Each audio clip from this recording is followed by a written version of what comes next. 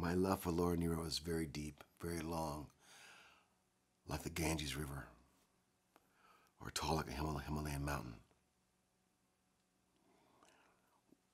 I went away when I was 15 years old on an acting scholarship from Plano, Michigan, High School, Michigan, Plano High School, to Michigan State University in Ann Arbor. For 2 weeks they paid for me to go there to study acting and to study how they did set design and lighting. And during my stay there, it was really revolutionary in my mind to be gone away from home and to be on the campus and have time at night to dance by myself if I wanted to the Doors, just for long periods just dancing by myself to the Doors. Or walking down the streets close by the campus where I could hear music floating out from the record shops. And one day I'm walking and I'm hearing the music floating out, Stone Soul Picnic by Laura Nyro. I didn't know who it was, but it was captivating, all the harmonies. So I walk in the record shop, I say, "What are you playing?" They say, "Oh, it's Laura Nyro, Stone Soul Picnic." And they show me the album cover. It's this beautiful lady. Beautiful. And you pull out the sleeve and it smells like flowers. Then they say to me, and all the harmonies are her.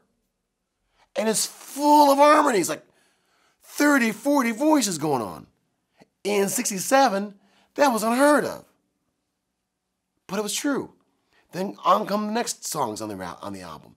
And it could be either really deep and tender, like just completely vulnerable, or smashing and screaming with a bunch of voices coming at you. And I just fell in love with it. I had enough to buy the album. I brought it home to my campus and just lived with it. And it became part of my soul. It was one of the few albums that could touch the pain in my spirit, touch the pain in my soul, and sing about things I needed to hear about. So she was deep to me. And she was Jewish.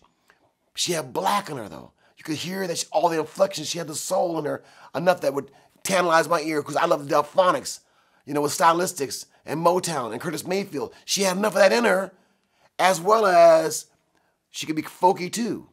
Like, And When I Die, or she could be like, Eli's Coming, Better Hide Your Heart.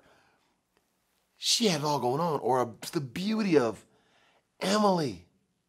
Emily, you're the natural snow. You're the natural snow, the unstudied sea.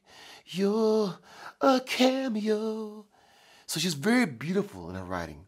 Very, very beautiful. And the chord changes were like unheard of. What she would mix and match together from soul music to this new Laura Nyro music. So she just really touched me, man. Then I went to my senior year. I left home when I was 16, and out came her next album, which would be her third album, called New York Tenderberry. And I had to drive long distances to see my love at the time. In the middle of the night, on 8-track, I'd have the New York Tenderberry album, a song called You Don't Love Me When I Cry. This is very, very deep. And Mercy on Broadway. And the theme New York Tenderberry is very, very heavy and very depressing. But it could get the scar and the wound off me. That's how deep she was. More than anybody else is Laura Nyro to me. Then I went to college, and then there came out the fourth album called Christmas in the Beads of Sweat with Arif Mardin and Felix Cavalier from the Rascals helping producer.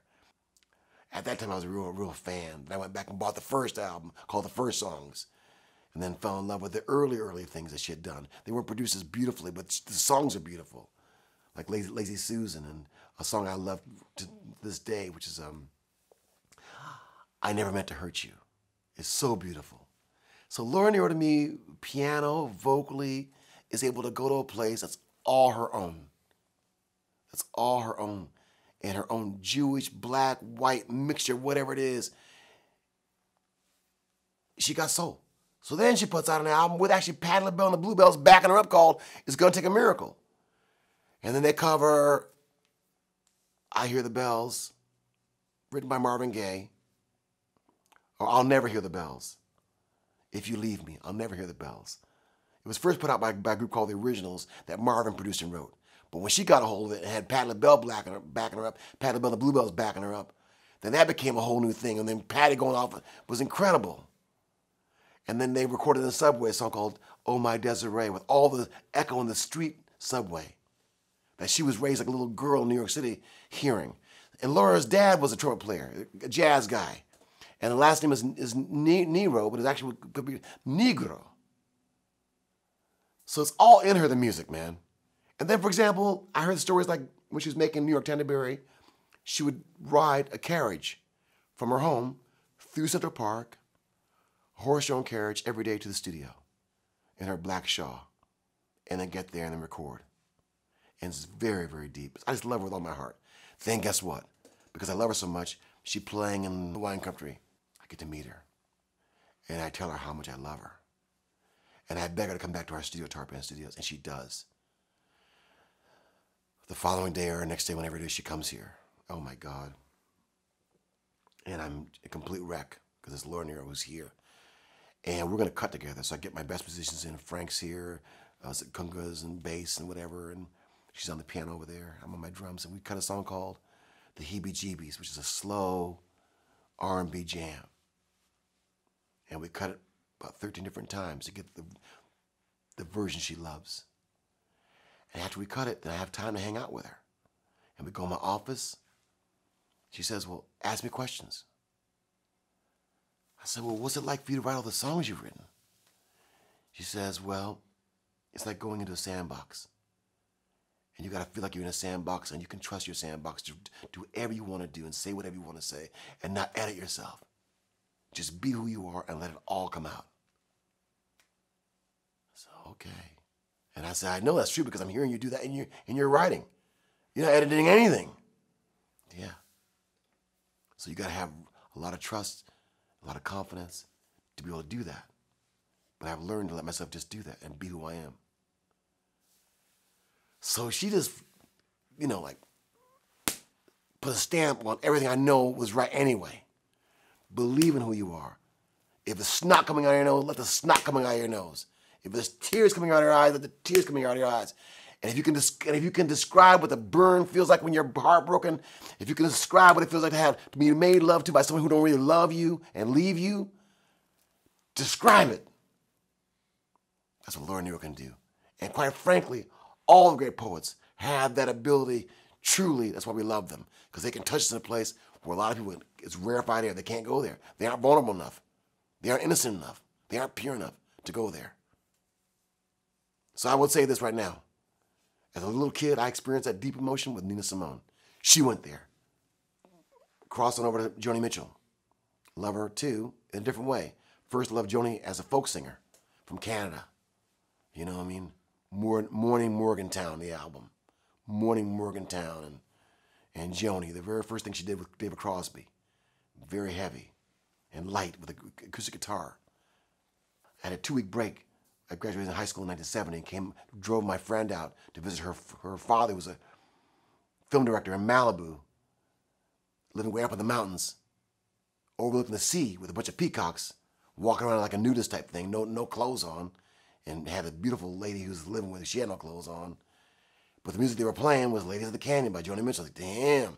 So here I'm walking around hearing Ladies of the Canyon by Joni Mitchell. And that became the soundtrack of my what I first experienced hanging in California.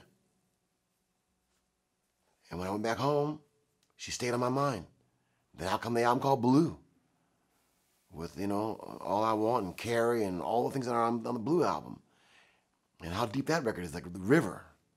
And I wish I had a river I could skate away on. And she became deep over time, kind of like what Laura could get into. Not editing herself too much, just telling her stories. Joni came from the folk more into jazz as she was growing. Whereas Laura came more from folky vibe, whatever, more into her soul, the soul side.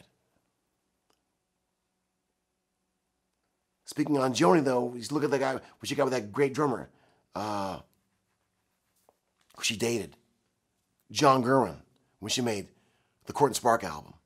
See, you can feel him in that, loving her, holding her, caressing her, the way he played with her on those drums and knew when to lay back and let those songs breathe. That's her classic album, the Court and Spark album. That's when the whole universe bowed down to Joni Mitchell. You know what I mean? With a song called Help Me. Help Me, I'm falling in love again. Because it was commercial, she found how to do it her own way. Because it took John Gurren with that groove to make it commercial. And people in Michigan, Kalamazoo, Michigan, my Uncle Travis loved Help Me, off Court and Spark. So, and then recently in my life, I've met Joni Mitchell a few times, and I saw her struggle. Here I'm watching my hero, Joni Mitchell, having such a hard time to get in her car. And she has these beautiful nurses with her who love her, but she has to kind of maneuver herself, her body, after she had a brain issue, how to maneuver her body to get in the car. And I just prayed for her and love her, you know. But she's there. She's at all the things that are going on in LA. If Clive's having something, she'll show up. If Shaka Khan's going to be awarded, she'll show up. She's around the music, and I think she's still back writing and doing something right now. So I have major love for Joni Mitchell. Major love for her. And one of the guys I helped bring on the scene was Jaco Pastorius. He injected her with a lot of love and musicality. So